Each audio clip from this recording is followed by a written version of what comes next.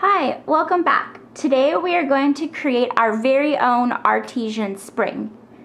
And this is really simple. You're just going to need a water bottle.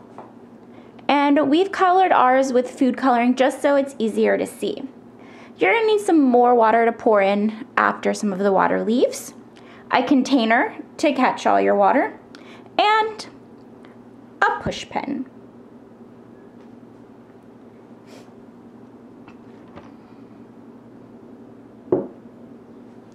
Alright, so let's get started.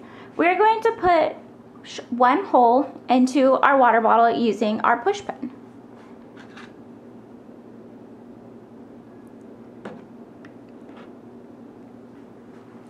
Alright, we have pushed the push pin into our bottle.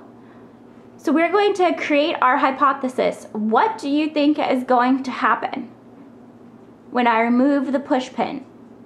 What will happen when I put another hole farther down into the bottle? What do you think will happen when I take the cap off? So you can record your hypothesis on a piece of paper, and we're going to see if we prove or disprove your hypothesis.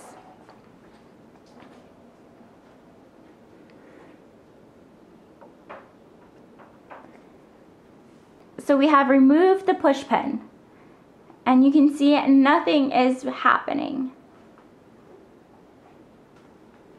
So what if I squeeze?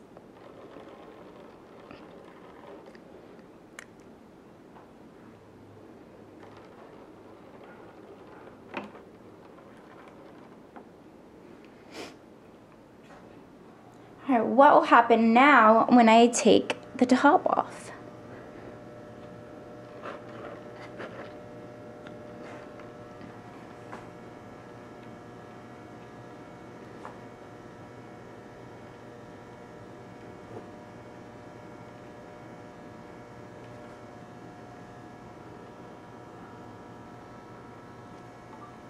Alright, we're going to put the cap back on now. There we go. And that stops the spring. Alright, what if we put our second hole farther down?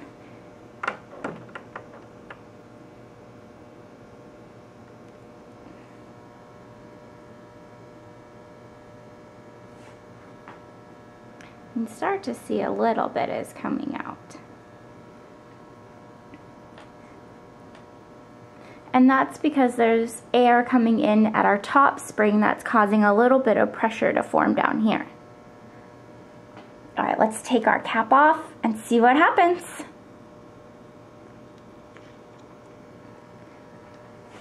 Now both springs are flowing. The cap back on. That stops our flow.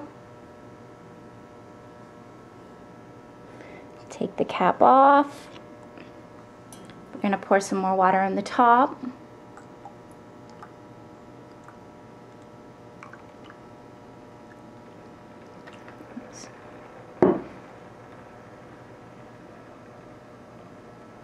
Did we prove or disprove your hypothesis correct?